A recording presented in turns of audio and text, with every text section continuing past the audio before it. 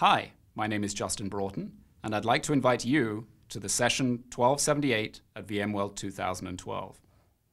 Perhaps you're a developer new to VMware products and technologies and need help getting started. Perhaps you're a seasoned VMware developer who has already built a C# vSphere client plugin, but need to port it to the new vSphere web client platform. Perhaps you've already started development of a vSphere web client plugin, but are stalled and need help getting unstuck. Perhaps you're just looking for a comfortable place to crash at the end of an exhausting day at VMworld.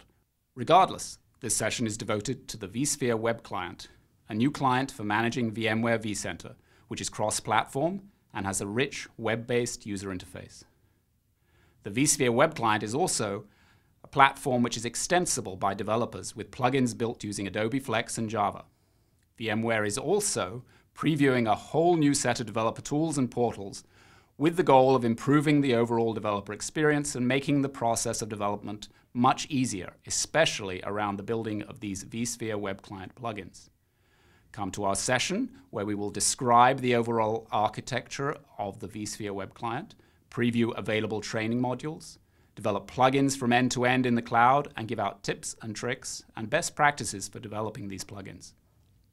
Also, bring your burning questions and issues, as we will have engineers standing by to work with you to answer your questions, resolve your issues, and even fix your code.